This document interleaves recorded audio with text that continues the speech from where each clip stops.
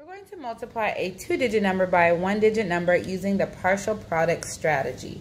We're going to line the numbers up vertically, similar to the standard or traditional algorithm.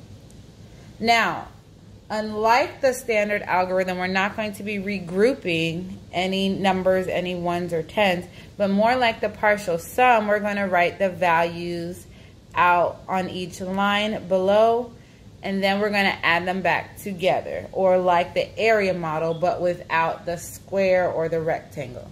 So I know that 5 is in the tens place, so it represents 50.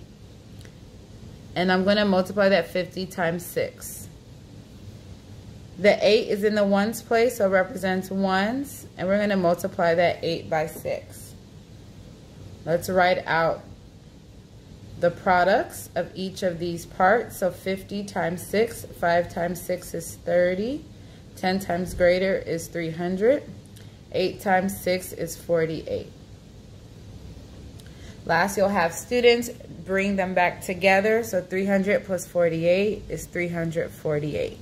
The product of 58 times 6 is 348.